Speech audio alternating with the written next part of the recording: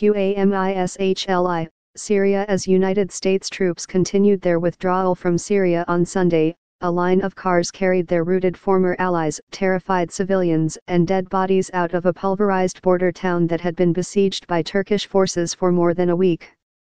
Away from the front lines where the Turks might assassinate him, the Kurdish leader of the Syrian force that once helped America battle the Islamic State, and that has now been abandoned by the Trump administration, looked drained from 10 days of battle and geopolitical struggle over his people's fate.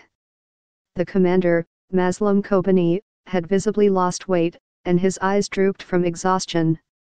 His fighters had shed considerable blood to wrest territory from the Islamic State and establish self-rule on its former lands. Now, he worried that a complete American withdrawal would not only jeopardize those gains but also subject his people to displacement and slaughter. There will be ethnic cleansing of the Kurdish people from Syria, and the American administration will be responsible for it, said Mr. Kobani, commander of the Syrian Democratic Forces. But if he felt any bitterness that the Americans his fighters had battled alongside for years were now running for the exits, he did not show it, instead expressing hope that the partnership could live on. America needs to work to rebuild the trust with its ally against ISIS, Mr. Kobani said. The United States should work, he said, to limit the damage of this past decision and preserve the areas we liberated together. The Turkish incursion into northeastern Syria to sweep Mr. Kobani's forces away from the border followed President Trump's decision to pull American troops out of the way. That decision shattered what had been a fragile peace, setting off fighting that has killed more than 200 people. On Sunday, the clashes had mostly stopped, but fear still coursed through northeastern Syria, with residents unsure whether the Turks or the government of President Bashar al-Assad would soon take over the area. People wounded in the fighting filled hospital wards. American and Turkish officials agreed to a ceasefire on the border late last week and the establishment of a safe zone for civilians, but few seemed reassured on Sunday. It is going to be chaos, said Abdul Qadir Omar Nabi, 46, who fled the border town of Ras Al-An after his home was destroyed by a Turkish airstrike. It won't be a safe zone. It will be destroyed. His son, Shiar, who came out of the town with other wounded residents on Sunday's convoy, said he feared the Syrian fighters who are being backed by the Turks. They don't see any difference between fighters and civilians, he said. If you are a Kurd, they'll kill you. Mr. Kobani finds himself at the center of a swirl of forces seeking a stake in the region. The Syrian government wants to reclaim territory that Mr. Kobani's forces control and has sent troops to keep the Turks from advancing. Russia has stepped in to broker deals. Turkey has dispatched Syrian militias to take territory. And the Trump administration announced a ceasefire deal last week that would allow Turkey to establish a so-called safe zone in Syria where it hopes to resettle Syrian refugees. Turkey moved one step closer to that goal on Sunday when hundreds of Mr. Kobani's fighters and haggard civilians finally left the border town of Ras Al-An, which Turkey and its Syrian proxies had heavily bombarded. It has been evacuated, said Mr. Kobani, a nom de guerre. There is no one left. It's over. Under the ceasefire agreement, reached by Vice President Mike Pence and President Recep Tayyip Erdogan of Turkey on Thursday, Mr. Kobani's fighters are to leave a rectangular piece of territory that is bounded by the towns of Tel Abyad and Ras Al-An on Syria's border with Turkey, and runs south to a main highway in territory Mr. Kobani's forces control, by Tuesday night.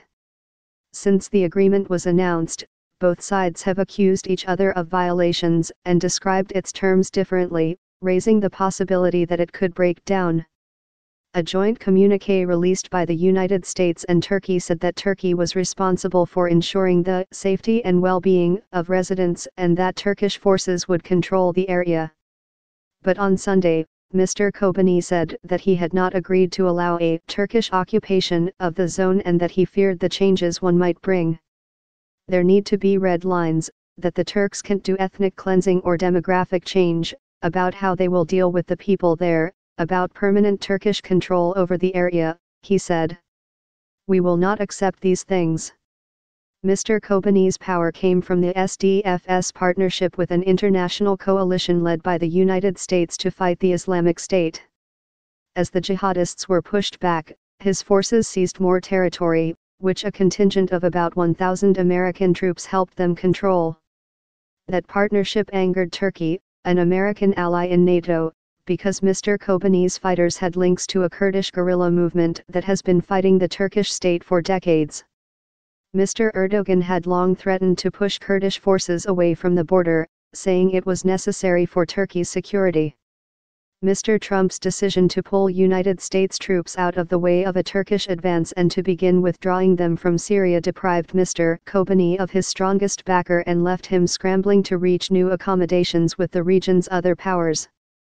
This has put him in touch with a surprising number of powerful people for a man who heads a relatively unknown militia in an obscure corner of Syria.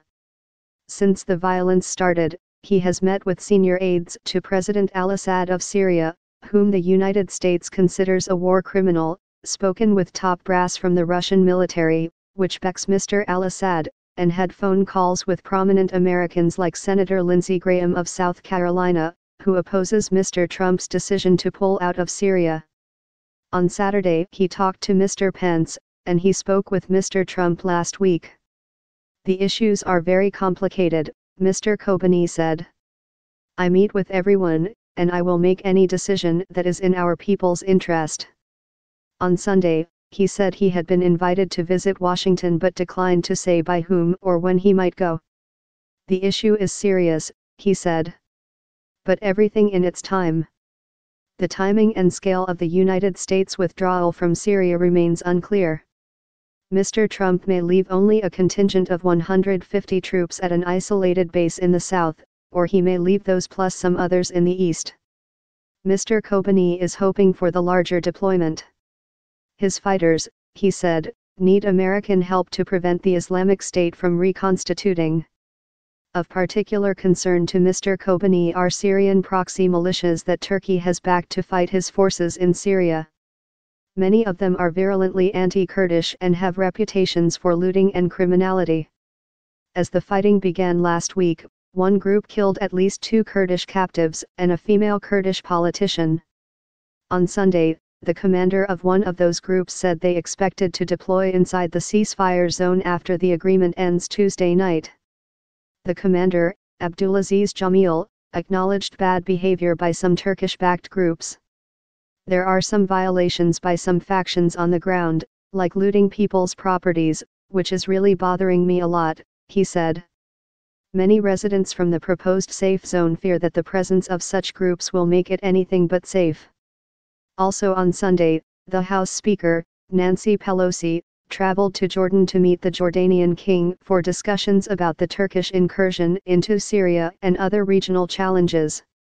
Ms. Pelosi, a California Democrat, led a 9-member congressional delegation to Jordan that included Representatives Adam Schiff, Democrat of California, Elliot L. Engel, Democrat of New York, and Mac Thornberry, Republican of Texas. The group met with King Abdullah II of Jordan.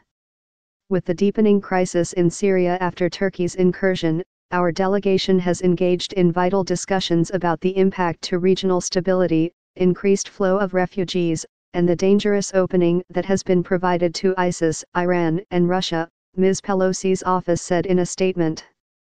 Patrick Kingsley contributed reporting from Istanbul, and Wade Assad from Beirut.